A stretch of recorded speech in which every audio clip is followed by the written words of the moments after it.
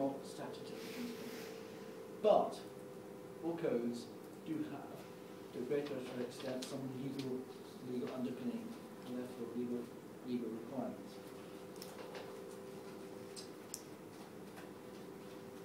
So now we've got to sort of get a little bit deeper into how all this works. And we've got to look at the board. As I'd said to you, it's the board which actually has responsibility for governance. There are, in a sense, three, although this looks to be the same as that, there are actually three models of boards in the world. I'm talking here about companies that are listed on a stock exchange. Now, most banks today are listed on a stock exchange. Okay. In the UK, we have what is called a unitary board. That is, all the directors, I'll break it down in a minute, sit in one place around one table. In the European Union, however, we have both unitary boards and what are called two-tier boards. And that's where you get a separation, a real separation between, this is now called a supervisory board, and this is called the board of management. So put another way, the unitary board, the supervisory board, the board of management is the board. In the European Union, it is a supervisory board and a board of management. And furthermore, in the European Union, on that supervisory board, you have representative unions and the employees. You don't have that in the United Kingdom. It's called a stakeholder.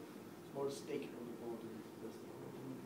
Now, so what's the difference in these two? I repeated myself here. But no, I haven't, because what I'm trying to convey without getting ahead of myself is that the unitary board contains management, and we should look at the moment to see how it's all mixed up into one. But in the United States, at the very most, there may be two from management on a board which could be 12, 15, 20. In other words, the majority on the US board, and when I say majority, we're talking 80% plus, have nothing to do with management whatever. So therefore, we might say, well, isn't that the same as the two-tier board? But it isn't, because it's one board. So in this board, you've got more a mixture of those that manage and those that are directing. But they're all direct. I can see the confusion in my arise anyway, but it's all right, so it will come to me in a minute. On the US board, you've got a bunch of directors and just say a couple of managers. You can already begin to start to think, well, how on earth can this board operate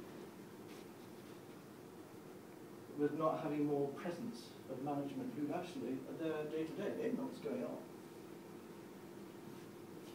It is said that it's ineffective. You might say, here, how can this board manage when as nobody on the supervisory board, nobody who's managing that business, is dependent. It has a supervisory board in the EU model has certain powers that they're very limited. Very limited.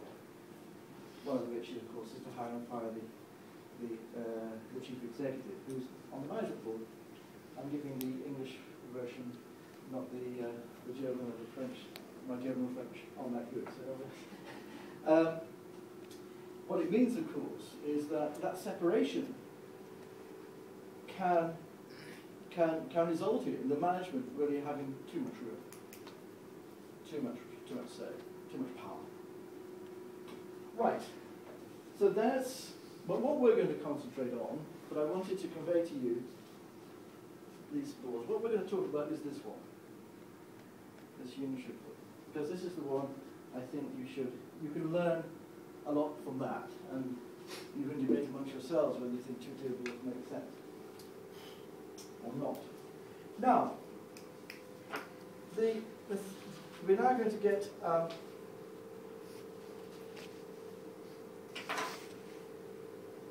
more into the legal side of things. I told you we would. And I want you, for the moment, just to regard this board as all direct. directors, they're all directors.